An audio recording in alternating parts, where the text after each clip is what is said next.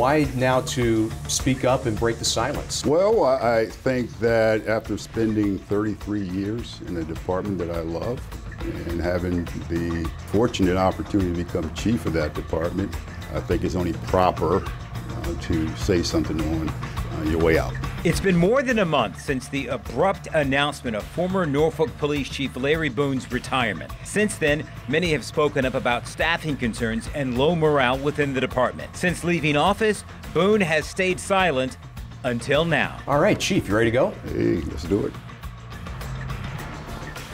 And News 3 investigator Zach Dahlheimer joins us now. You talked one-on-one with the chief. So what was the big takeaway? Well, Kurt, a lot of things. One of the things that former Chief Boone was very outspoken on are the vacancies that have been talked about for quite a while within Norfolk Police Department. But I also asked him about his exit from the city, what he's most proud of during his time as chief, and his message to residents and his successor. It's been about 5 weeks since you physically were in your office as chief of police here in Norfolk. How have you been since then? Fantastic.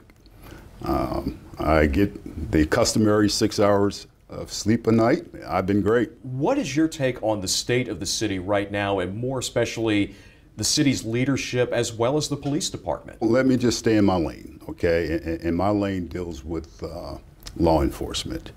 I have some concern, as you know, about the number of vacancies.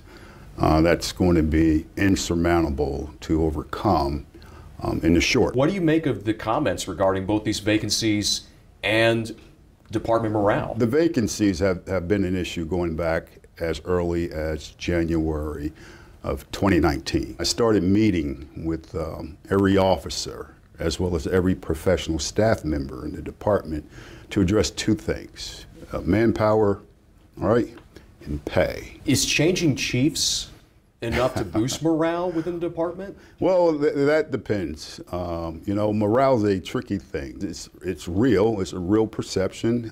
It's a real reality for some officers. Is there anything that you could say regarding your exit from the city? I'm retired. Nothing about the circumstances or anything like that? You know, Zach, I've been in this profession a minute, and I think you know my personality. I try not to let anybody muscle me into doing something I don't want to do. I've retired. How would you grade the last 6 years of working with the mayor, city council members, the city manager, to collaborate with trying to address violent crime in the city? I'm retired.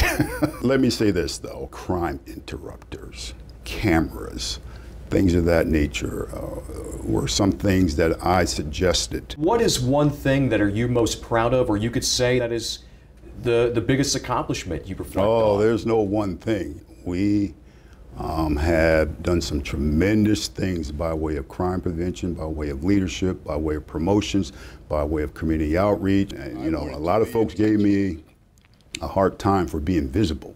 But God damn it, what is a police chief supposed to be during moments of crisis? If you were to speak directly to the people living here in Norfolk, what would you say to the folks here within the city? Your main message to them out of all this? We need to be bold, courageous, and place the community at the center of every decision that you make. And in addition to that, this is specifically for said police chief, explain to the rank and file why that is necessary. And Chief Boone was also very thankful to the men and women at MPD as well as residents in the community for serving as their chief. You know, 6 years as the chief, more than 30 years overall with the department. So Zach, is there any indication, what's next for Chief Boone? Is there any indication that he might go serve as police chief somewhere else? Well, Pari, that's another thing that I got to ask former Chief Boone, and he says he's going to take some time. You know, he's also going to see what opportunities come, but he wants to see something. It depends on what is a fit for his personality, he mentioned to me. He says he's comfortable being in an urban setting. And a direct quote that he told me was that he doesn't want to be on the sidelines. He wants to be on the 50-yard line for everyone to see. So we'll just have to wait and see what the future holds. Stay tuned, because, I mean, that sounds like he's got something coming up down the road. We'll see. All right. Thanks, Zach. Thanks, guys.